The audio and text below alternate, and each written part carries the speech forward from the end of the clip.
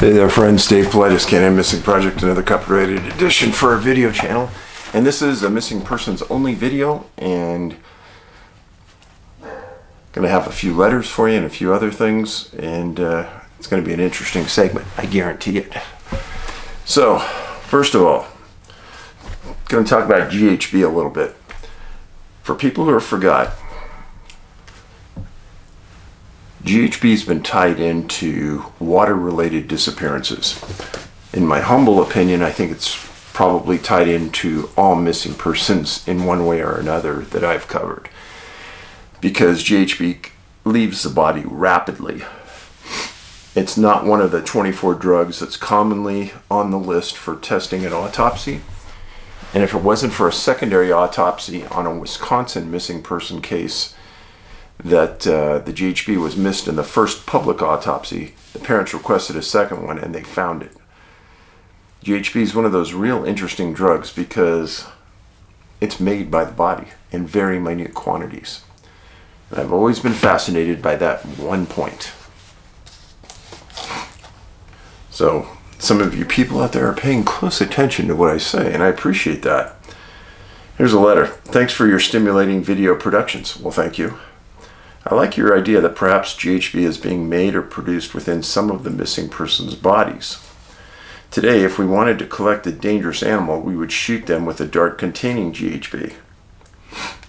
What if the small slips of metal reported by many abductees is actually a nanomachine used to accelerate their body's production of GHB and is used in place of our antique darts? My supposition is that these small chips are shot into the abductee without them feeling it, and this nanotech increases their production of GHB, rendering the abductee effectively paralyzed and helpless.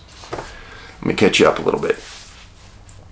Many people who have claimed they were abducted by some type of entity come back with pieces of odd foreign things in their body, and they're in different places. Sometimes at the base of the neck, sometimes behind the knee. And there's been a few physicians that have taken them out that have described them as highly unusual, don't understand how they would have gotten in the body, don't understand why they are there. Some abductees claim that, and you can feel them from the outside of the body, and they don't want them removed. So this person obviously has some knowledge of that. I know, because I've been a MUFON investigator for a number of years. On with the letter. As with captured wild animals, perhaps sometimes the dose is incorrectly calculated and the abductee dies.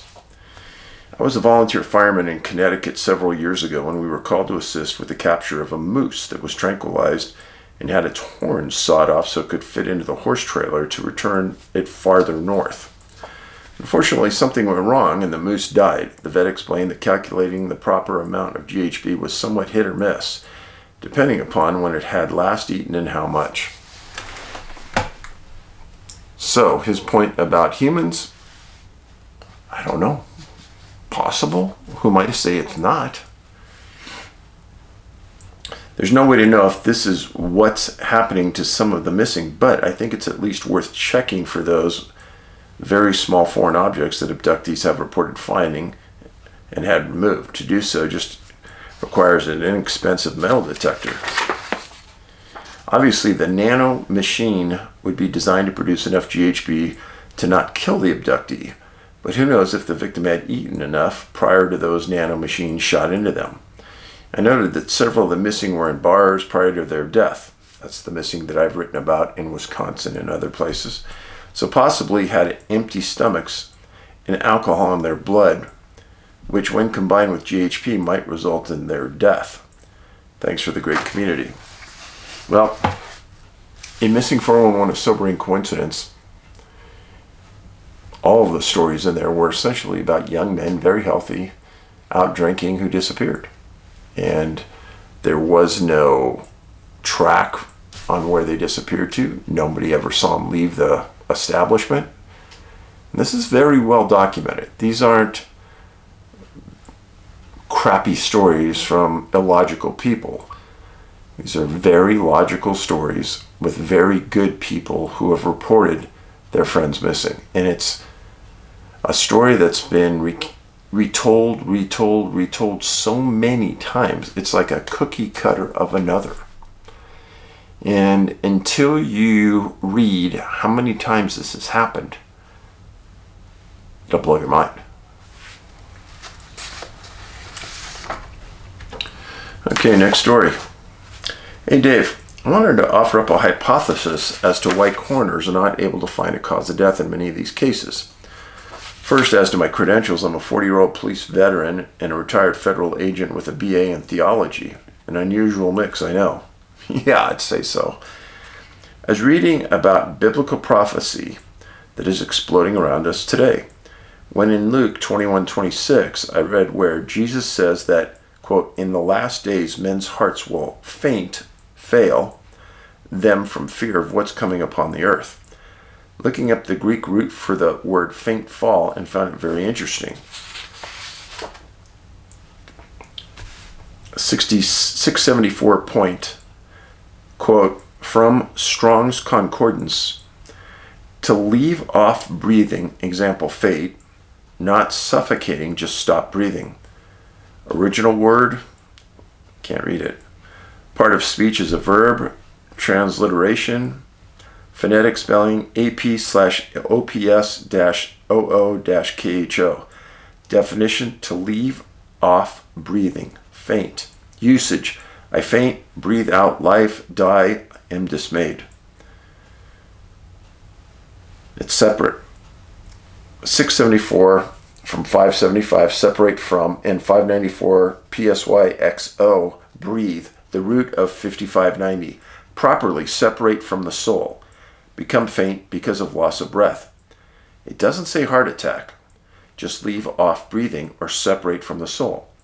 I could be wrong, but I don't see where this would necessarily be medically traceable. Could it be that they literally met something that came up on the earth and, yes, had their breath or soul taken in an instant? According to the definition above, anyway, I found it curious. Simply food for thought. Your brother in blue. Thank you. Thank you. Today I was listening to a show, and this person was talking about death, near-death experience. I've talked to you about it before. And Leslie Kean has written some fantastic books about this.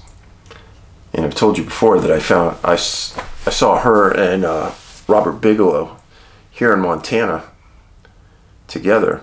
And Mr. Bigelow was very interested in life after death. Well, on the show I was listening to today, they talked about a man who had done research, and he had found a blind person who he'd never seen before.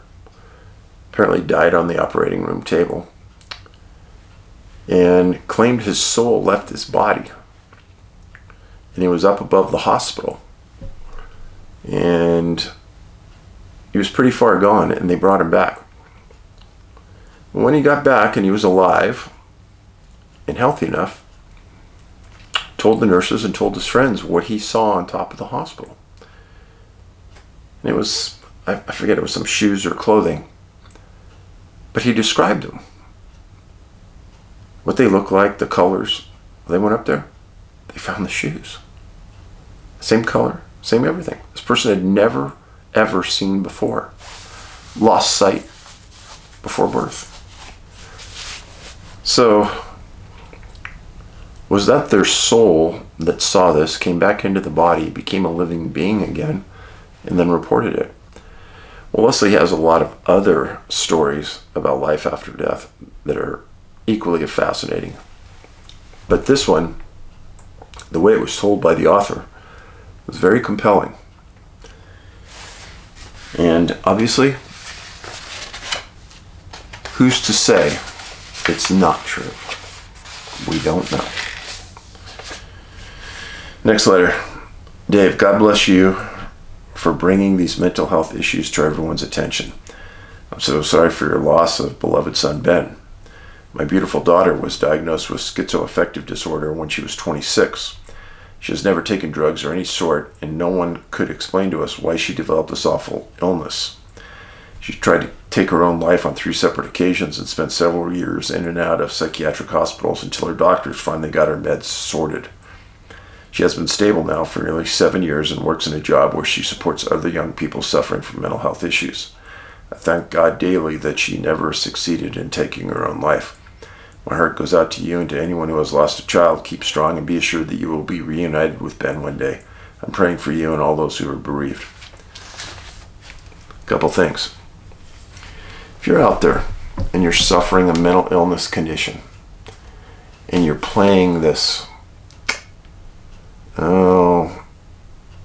drug monopoly, I'll call it. And I was fortunate because when I was with Ben, we met some pretty good psychiatrists, some really straightforward, and they admitted that it's a crapshoot what combination of medications work. And going down that road, it's going to be bumpy. It's going to be very bumpy. And hopefully, they'll figure it out before it's too late. In Ben's case, he was really smart. Too smart for his own good. And Ben would go back home and do all the research on all the drugs that they had told him about. And we'd have long talks about it later. And he'd say, Dad, this drug is just horrible on you. Listen to all the side effects and kidneys, liver, well, it just ruins everything. And there's no guarantee it's going to work. And everyone says it has this side effect and that. He said, Dad, I don't want to take any of that. And we had these discussions at length. And until you are a parent and you are in this position and you realize this, that your son can tell the psychiatrist not to tell the parents anything, you can't force your son to take anything, or daughter. You can't force them to take anything. They are adults. They have their rights. And you could be completely in the dark. So I walked this balancing line for Ben's life, trying to stay close enough to him so he would allow me to be on the inside to understand what's happening, but yet not be pushy and demanding and lose the trust that he had in me. It's horrible. It is horrible. The laws for mental health for parents and children are horrible. I don't have any answers. But damn it, we have to do something about it. Put a giant task force together of parents like me who have gone through it, with parents that are in it, and with doctors, and we've got to do something. Because the rates of people taking their lives is not slowing down. It's just not being reported.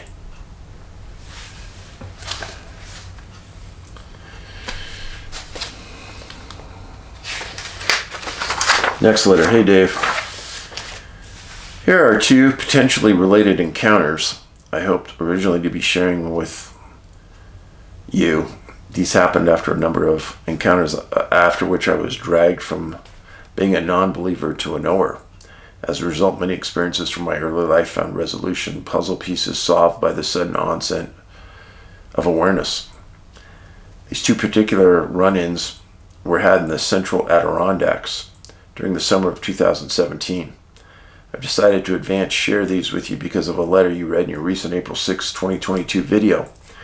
In that one of your correspondents described meeting some kind of alien creature that resembled a grasshopper or praying mantis. Once you read my description alone, you'll know the similarity. Quick background. For your listeners, I'm in my late 60s, an artist retiring from filmmaking, where I work primarily in New York and Europe as a producer and editor. I'm a strong visual thinker and have a good sense of what I see in nature. I fish whenever I get a chance. Good person.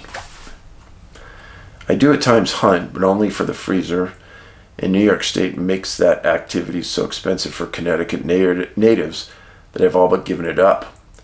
I'm also an inventor, grounded in natural sciences and mathematics. My partner and I were recently awarded a U.S. patent for a medical device to treat glaucoma. Congratulations. The following account is absolutely true, to the best of my recollection.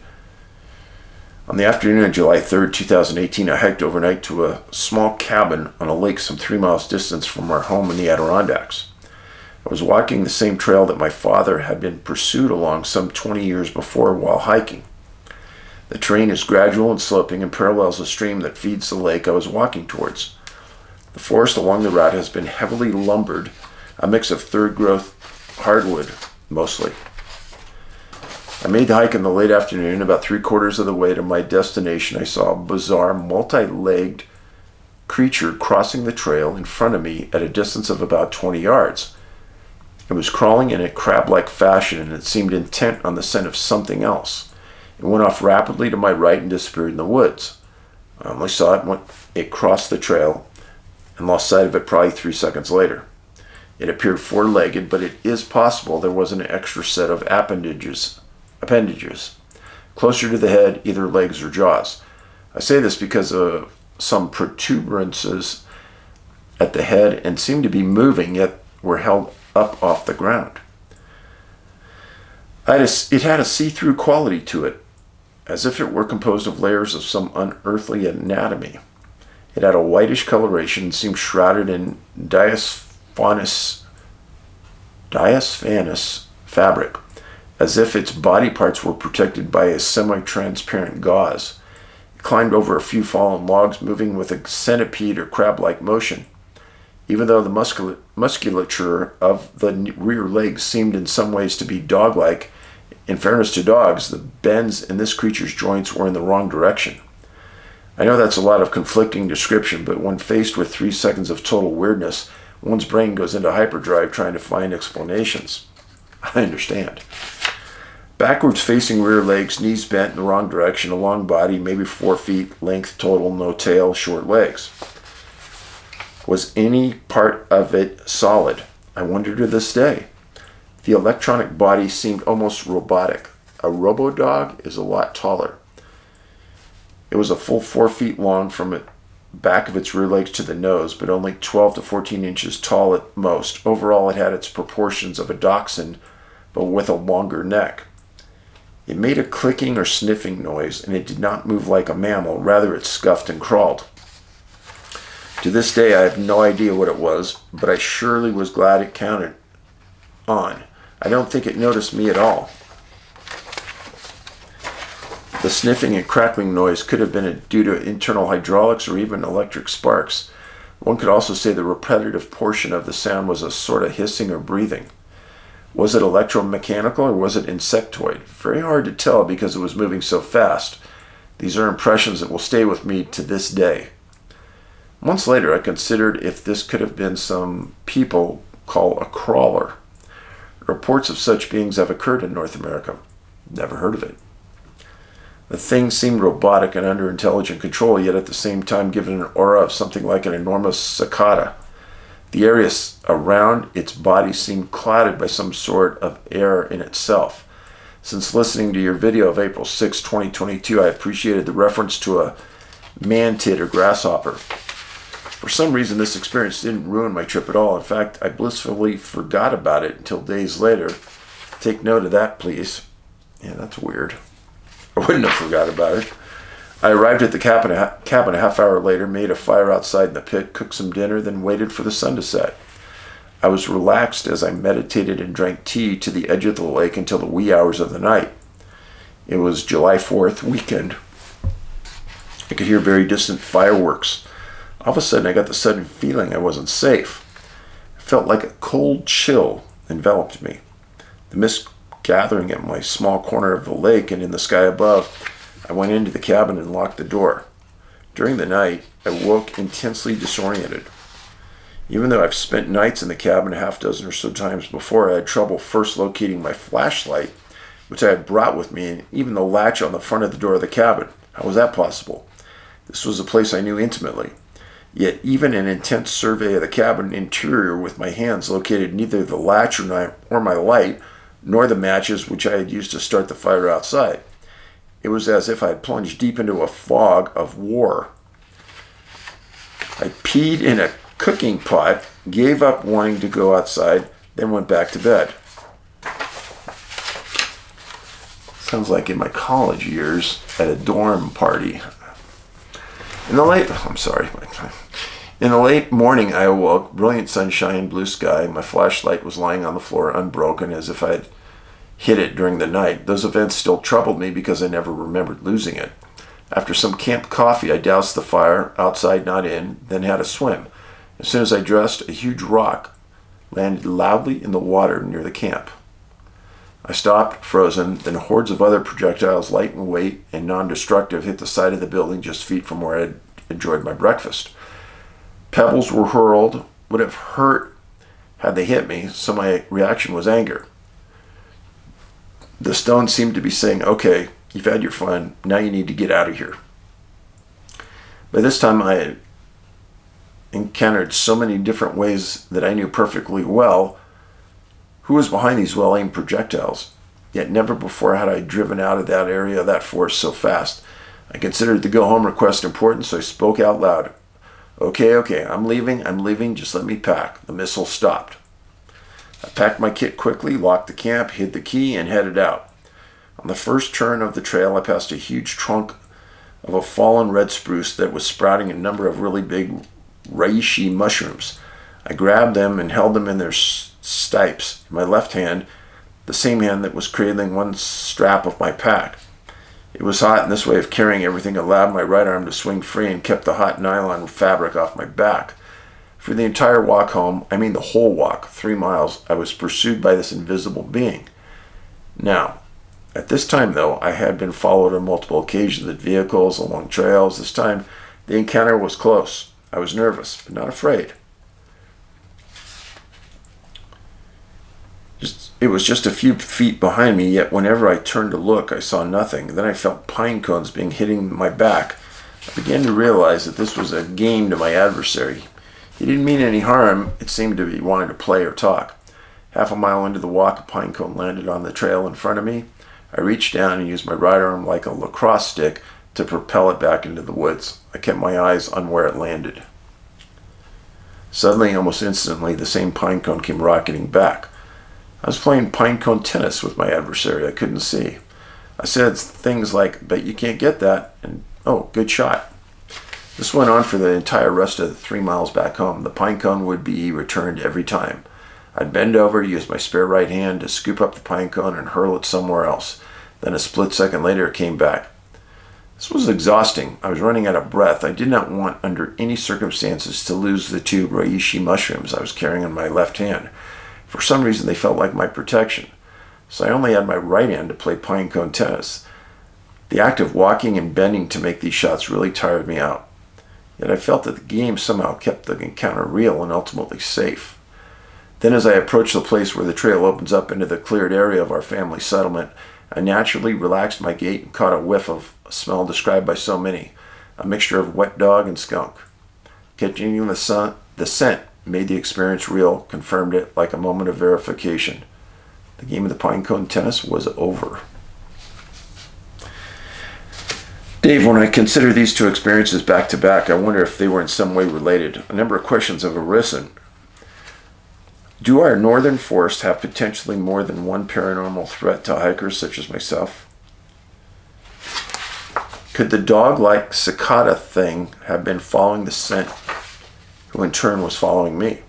Could the bizarre entity have an electromagnetic function to either self-shield or cause the EMF disturbance such as this one in the pole of an artificial portal could be created as a weapon? Could my forgetting about the afternoon insect-like being have been a guardian calming my mind? And could the same force have essentially used thought implantation to keep my safely locked inside, away from matches, away from flashlight, and unable to find the latch? Was a sudden sense of being in danger on the shores of a deserted lake the result of my bodyguard going off duty? I really mean that. I mean, they aren't called watchers for nothing. Whatever that thing was, I'm now convinced the big man had my 6 for my entire trip. I still feel that in my bones. I wonder if many of the angry encounters campers in Canada and the U.S. have experienced are terrifying, but in the end harmless, because these beings are trying to frighten city dwellers out of the areas where there was something far more dangerous. I don't have any answers to these questions and would love to hear responses from our community. Thank you for reading your incoming letters. The correspondence has taught me the value of the collective mind. So true.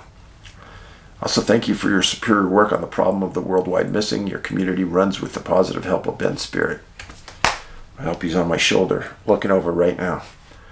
I actually feel Ben whenever I watch your videos, because whenever I think of your work, I find myself in psychic dialogue with two people, not one. I have a son exactly his age and cannot imagine how you put yourself back together the way you have since that tragedy.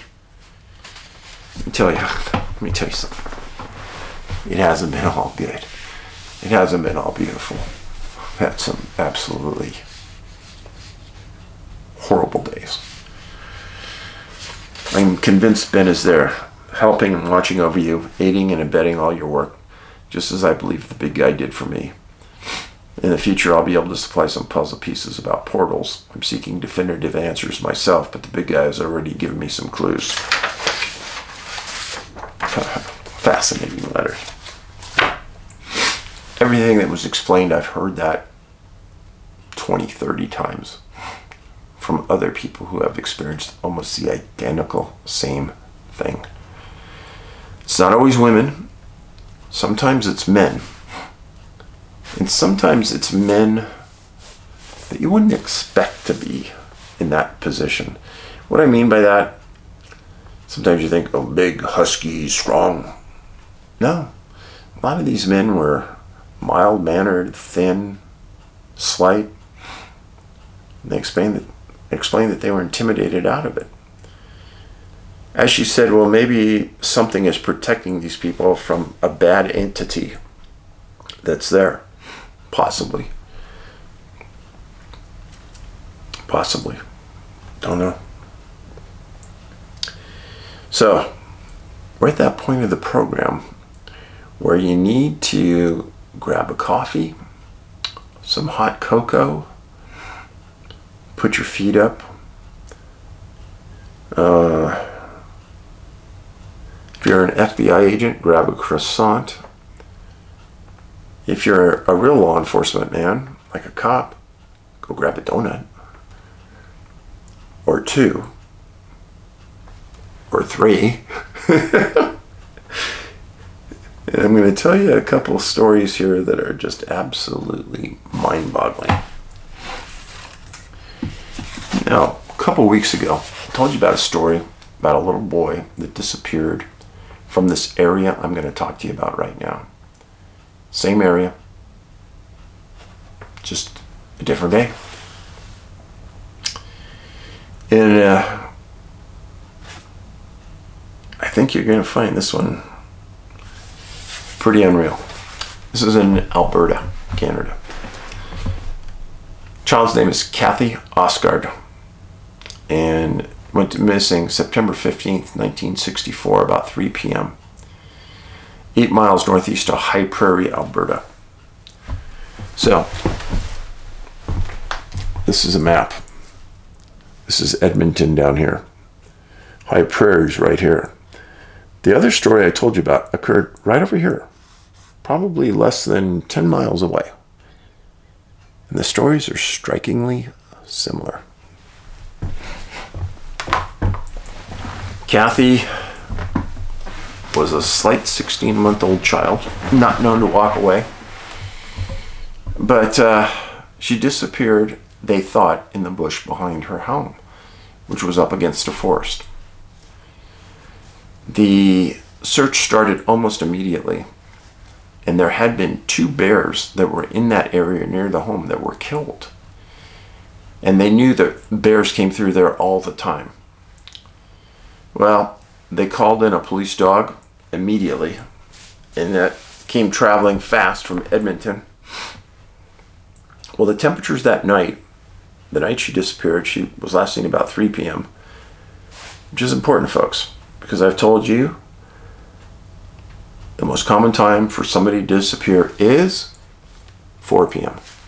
3 p.m. is close. Well, that night she disappeared, the temps were down to 35 degrees. And it started to rain right after she disappeared.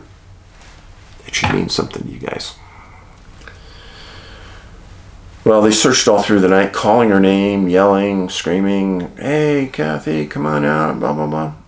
They weren't getting anything. Canine comes in, doesn't find anything. The next morning, at about 4:30 a.m., searchers started arriving and they were sent out. Right away, 5 a.m., a quarter mile from Kathy's home. That's not very far, folks. Quarter mile away, a searcher hears crying, walks over, finds Kathy. Yeah. It was in an area that law enforcement said was repeatedly searched. So how did that happen? How did they miss her? Or did they miss her? Was she even there? And if she was crying, why hadn't other searchers found her? Why hadn't Kathy responded to the dozens and dozens of searchers that were calling her name? Those searchers including her family. So the area was repeatedly crisscrossed, but they didn't find her until 5 a.m. Now, what are those profile points? Well, the police dog didn't find her, so that's a canine point. There was a weather-related event. It rained the night she disappeared. She was found in an area that was previously searched. And the time of the disappearance, 3 p.m. Now again, when I first started to do research on missing people, I had cases like Kathy's. And I remembered that, I read a case about 2 weeks ago where searchers said they found the victim in an area that searchers had walked almost daily. Then all of a sudden they were there. I started to make this pile of previously searched. And boom, they're found. And canines hadn't found them. Now that's peculiar, folks. Dogs have good hearing, good sense of smell. So why didn't the canine find Kathy just a quarter mile from the house? Yeah. Peculiar. Now so that was Alberta. Next case from Ontario, Canada. An area in Ontario called Chapleau, Chapleau. Why is that important to me? Well, when I first started to do research on Ontario, there was a story about 2 men who worked for the railroad up there. Had the day off and went moose hunting. They were never found. There was a massive search outside that city. Massive. And it went on for weeks. They never found one clue of either man.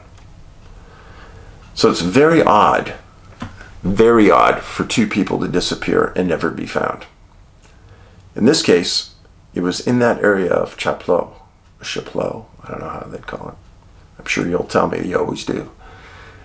This man's name was Edmond Duhaine, 19 years old. He was a wildland firefighter who worked for a mill, and he was flown into the area east of Chapleau,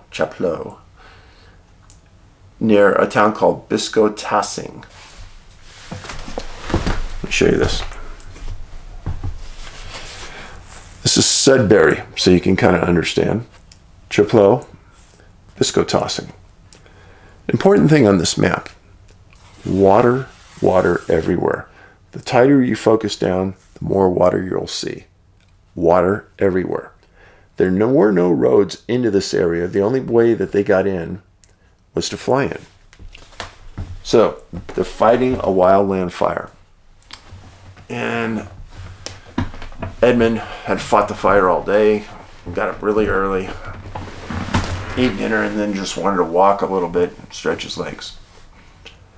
Told his friends that he'd be back just a short while. I was going to take a short walk.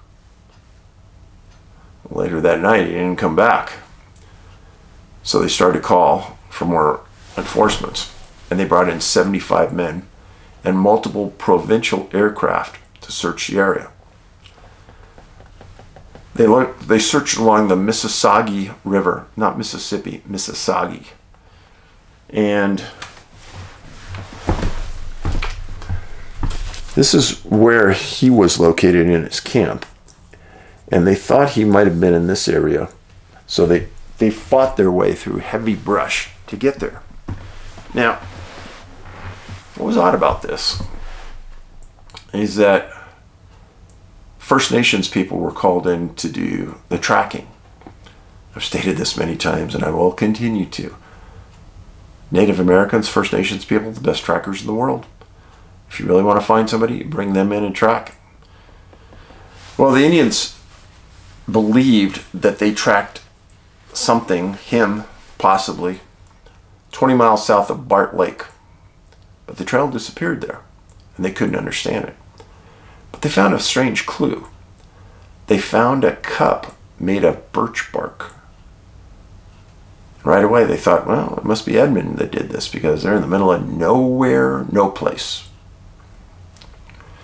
Well, on July 16th, the RCMP flew a bloodhound in that was trained in the state of Georgia. It was a phenomenal dog. They put the dog on the latest scent trail. It went nowhere. No scent, no nothing. Never got anywhere. Well, that's weird. Yeah, that is weird. Now, during the search and rescue, rain was almost constant.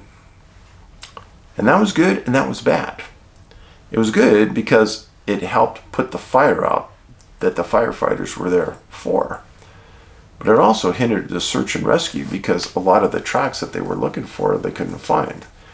And they said part of that cause they thought was the rain. Now on July 22nd, Edmond disappeared on July 1st. On July 22nd, 45 miles away, there was a place called Squirrel Lake, also in the middle of nowhere. And two fishermen thought that they heard someone yelling for help. And they couldn't pinpoint the person's location. Called the RCMP in, spent another week searching, didn't find anybody. A very odd occurrence. Would you call that a coincidence or not? Well, Edmond was 19. He was in the prime of life. So to find tracks that they claim were his possibly 20 miles away would have been a struggle for him. Would have been a big struggle. But it's possible. And then add another 20, 25 miles. And now we're 3 weeks into him being missing. Possible. I don't think it's probable though. I don't think that someone without food, obviously there's a lot of water, but without food could go that far. I don't know. So the common profile points, water everywhere. No tracks. At that point where it stopped and the Native Americans couldn't find anymore, or the First Nations, no tracks were found. Weather, it rained on and off for the entire search and rescue. And the canines they brought to the scene didn't find anything, couldn't track anything. Let's stop here for a second.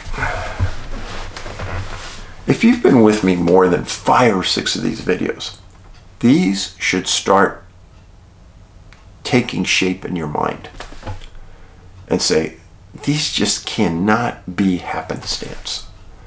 How many times has Dave said, canines can't find a track, or canines can't find a scent, trackers can't find a track, weather inhibits the search, on and on, missing clothing, whatever it is. This is exhaustive research. Nobody's ever done it. And so you can say, well, maybe it's just all a coincidence. But the number of times I've told you this has happened, it's been hundreds. How many times have I documented it? Coming up on 2,000 now. So, this next case, always leave the best for last. In my years of researching missing people, I stated earlier, having 2 people disappear is really odd. Having 3 people disappeared, nearly unheard of. In this case, there's 3. This incident occurred August 28th, 1897 in a place called Wagga, Australia. Now, where's that? So, this is the east coast of Australia. This is Melbourne. This is Wagga. Now, this is Sydney up here. And I've been on this coastal range before. Absolutely pristinely beautiful. I love Australia. I'll say it many times. It's one of the best trips of my life. The people were super friendly. The food was outstanding. I like fish anyhow, so. Now, I'll give you a closer view of where we're talking about in a second. So, August 28th, 1897. 3 kids. Daisy is 5. Elsie is 4. And Anastasia is 3. And they all have the last name of Kimball. And 3 of the kids were all related because 2 of them belonged to one brother and the one belonged to another brother. And they lived in the same area almost across the street from each other. The incident occurred 14 miles west of Wagga. And, I'm sorry, 14 miles east of Wagga. And at that point, the kids were out playing in the afternoon. And they came back, and as they were coming back towards their home, they found a log, and inside the log they found a possum. Well, young girls being young girls, the oldest one had a brilliant idea. They weren't very far from home, so she goes, I'm going to go get something so we can get this thing out of the log. They thought it was trapped or something.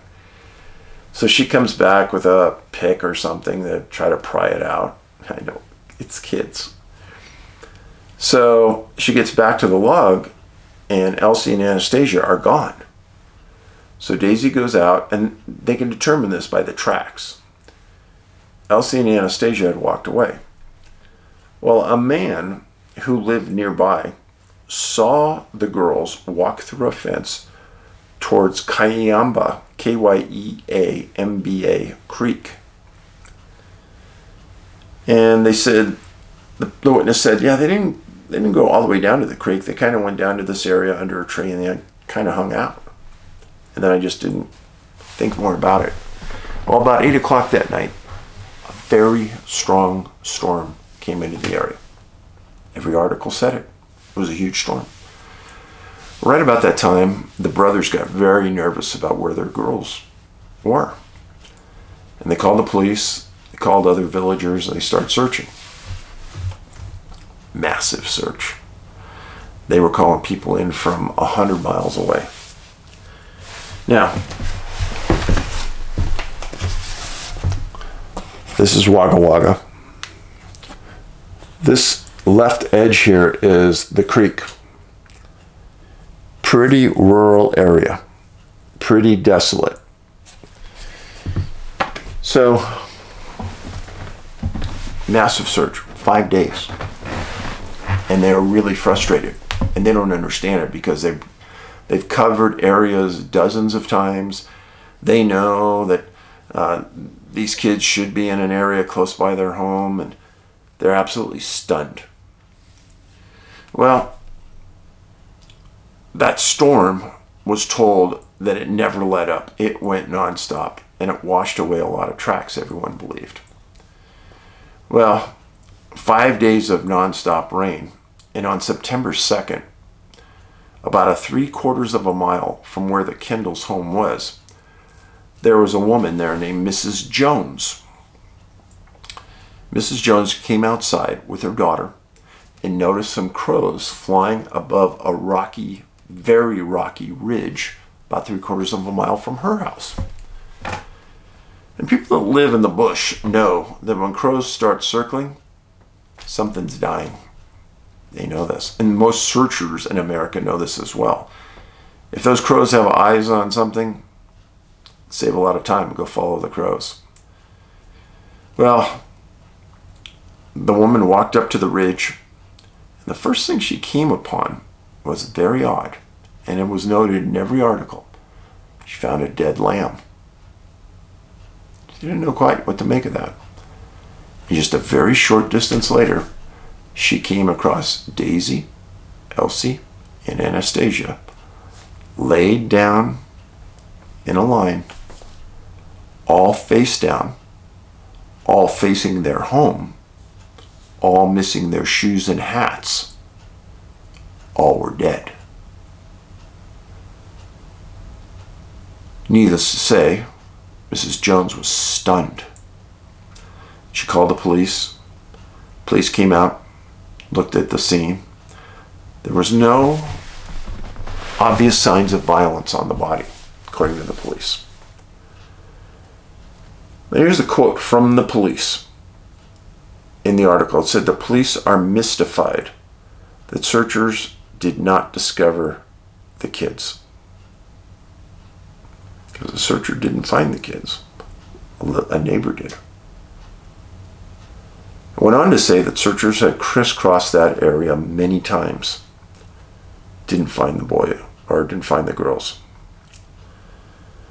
It was later said that the kids died of exposure, and they had been dead 4 to 5 days. Couple huge issues with this case. I don't care who you are. You don't lay down and die in a group. We've talked about this family just outside of Yosemite National Park, where a husband, a wife, their baby, and their dog all were found in this small area, all dead. And they said it was from whatever they said. It was ridiculous. But they were all together. And I said then, that doesn't make sense. People don't all die at the same period of time. Children all don't die at the same period of time. Everyone has a different set of abilities built into them that are different from everyone. Now, in this instance, they were next to a creek when they disappeared. Weather was horrible. It rained for 5 days. They were missing clothing, shoes, and exposure was the cause of death. And they were in an area that was previously searched. Why weren't the kids found, or why didn't they respond to the parents and everyone who searched for them that first day? Doesn't make any sense. Kids would respond. 3 of them together in the same place, looking the same direction, all with the same body position. Friends, I'm sorry. I don't buy it. Do I believe Mrs. Jones? Oh, absolutely. But what about the clothing? They were lightly clad, the article said. Well, what about their shoes? What about their hats? They never said they were found. And remember, the searchers crisscrossed this area many, many times. They should have found the kids' clothing. They never did. And you know what? That's one particular thing that's unusual about almost every search I talk to you about, where people are disappeared and they're later found and they're missing something, that searchers don't find it. I've read hundreds of search and rescue reports where searchers find pieces of jewelry, small little pieces of evidence. That's how good searchers are. To not find a major clue like a piece of clothing or a shoe, not reasonable. What do I think happened here? I think something really, really strange happened. As I've said before in many of my other cases.